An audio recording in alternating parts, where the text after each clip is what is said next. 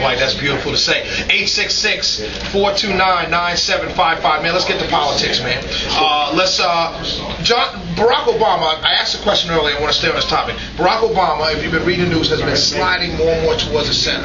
Now, I predicted this. This is what all presidential candidates do. They move towards the center. Do you think that's flip-flopping or a political move? I think it's wise. Yeah, I think it's wise. I don't think it's flip-flopping or political. I think that, we've been so used to voting for black politicians around black issues. This is the first time we've had an opportunity to vote for a black progressive politician. That's someone who understands both sides of the coin and is willing to be a mediator and a moderator for greater understanding amongst all people. So I think that, of course, he's moving closer to the center, as any United States president should do, not just the president of black America. See?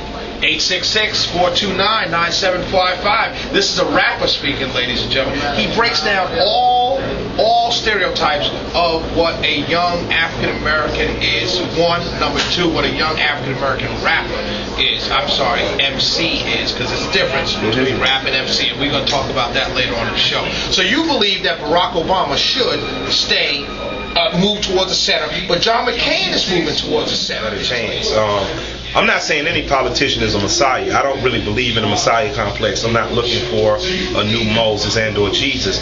I'm looking for a politician who I believe is going to be, first and foremost, as honest as he can be with me and do what's best for the country as a whole. And, I think that's Barack Obama. On the personal side, and I say this because I'm a black man with sons in America, I'm happy to see Barack Obama making headway and having a real shot at becoming the U.S. president, because it takes the glass ceiling off.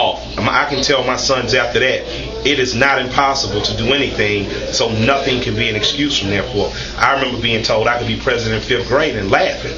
And now my son is in 7th grade, and it's a realism for him. It can really happen. So I'm all about African Americans getting rid of all obstacles, real and imagined, and pushing forward. And I think that from a personal standpoint, seeing a black man make this kind of headway is going to do wonders within my household and a lot of But Barack Obama met with Hillary yesterday. Less than 20 protesters outside saying no deal, don't deal with Barack.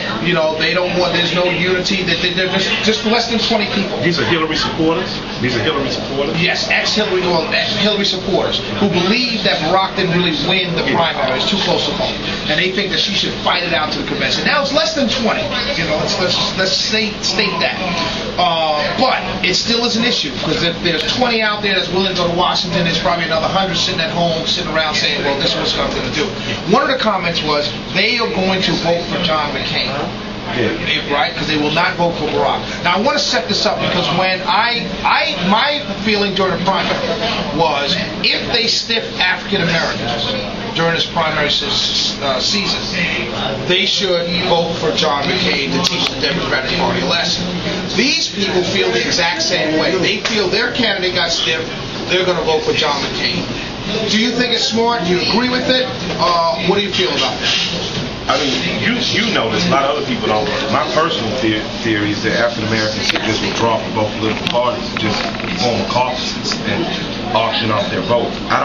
I'm not a strong believer in the Democratic or Republican parties, because you can argue, well, the Democrats are the only people who helped us in '60, but the Republicans are the ones who freed you from slavery. So I'm not big on aligning myself too much with one party. I'm bigger on. We there? I'm bigger. I'm not big on aligning myself with a particular party. I'm bigger on what's going to be best for my community. And I think that African Americans have to decide what's really important to us, and we should vote in that interest and in that interest only. I mean, that's what other communities do. I admire other communities for doing it, and I feel we should do that. So my deal was, if Barack wouldn't have gotten a nomination when he should have, if people are willing to fight against him, then I feel that we should withdraw from the Democratic Party, and we definitely should take our vote somewhere else. So you agree with these women who definitely would be voting against their best interest, voting for John McCain, because they feel that their person got beat out, got cheated? I'm an American, so it's a form of protest. I support all forms of protest as an American. I'm also an African American, which means I'm pretty much on the bottom of the rung, so on the rung of the ladder anyway. No, the Mexicans are. That's been argued, but I don't think that's true. Because they have a solid community. I think that this is about our community, and I'm not saying, like, again, I say I'm voting for Barack because I feel he's going to be the president for all of America.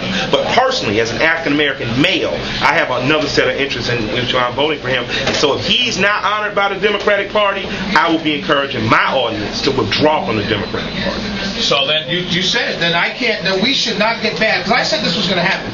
We should not get mad at these Hillary supporters who say that they're going to go vote for John McCain because it is. You know what's amazing to me? It amazes me also that no one blinks an eye when people say, well, women are voting for Hillary due to women's interests. But everyone seems to get angry when people say African Americans are voting for Barack Obama based on racial interests. Let me tell you, who gets angry? And it's the same thing I talk about every day.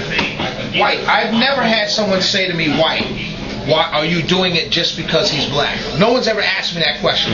Now, African Americans have, and they know I'm a conservative. They know I don't vote Democrat normally, although I'm supporting several here locally because they are conservative Democrats, and I believe in what they're talking about. But the fact of the matter is, whites don't question that black vote for Barack. They question, who questions it is other African Americans. Well, make sure it's not because he's just black. Well, why does it happen? Why are you so ashamed to tell somebody, if you're black, you're voting for this man because you agree with his policies? And no matter what I thought of myself as a conservative, as anti-left, when I got in that booth, I found it impossible to vote against the potential of having a Jewish vice president, and he ended up voting Gore Lieberman. And that's when I'm saying that all the blood that's been spilled, because we as African Americans, we love romanticizing that, all the blood that was spilled and the buses that were boycotted, and that's true. How do you validate that blood being spilled unless you say, I'm proud to be black, this is a validation and a sign that maybe we've overcame, and if you never take the overcame step, you never get past where you are. If you want people to stop voting based on black or talking coming from the black standpoint, then let's even out the playing field. And the only way you do that, or one of the ways you do that, is make sure a black man can become president so that all those excuses that we had are in the toilet and flush. He need to take up a collection. My man, I'm telling you, Killer Mike for Mayor of Atlanta.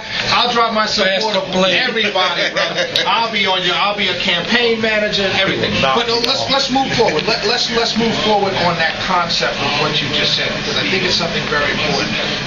Let's go forward. Is the fact of the matter, I just had Markel Hutchins on. We'll talk about the bus boycotts and stuff. Andy Young, vile, stupid comments, high school-like comments Andy Young made back in the fall about Barack Obama. We chastised him, not many people, but we did. You know, the right side chastised him. I still have not heard anything out of Andy Young about his support of Barack. Not a peep. John Lewis switched early on before Barack won a nomination. He was very wise politically to switch. I believe it was a political move, but it was a smart political move. Nothing wrong with that at all. John Lewis has on his website a picture with Barack Obama. Do you think that the early non-support he did not get from these guys should, in any way, shape, or form, should he come out in support of Markel Hutchins or Abel Mabel because they were on his team from the beginning, or does he support the incumbents, John Lewis, now that they've switched over? What do you think? If you were Barack Obama, who would you be supporting? Would you pay back those guys for not supporting you early on and go with their challenges?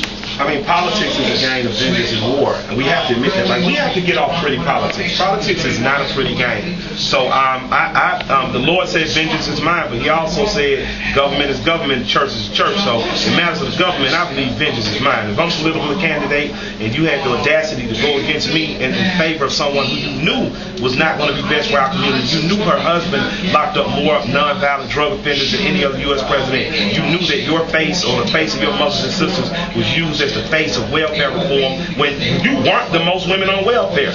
Knowing all that, I would definitely exercise this. My man.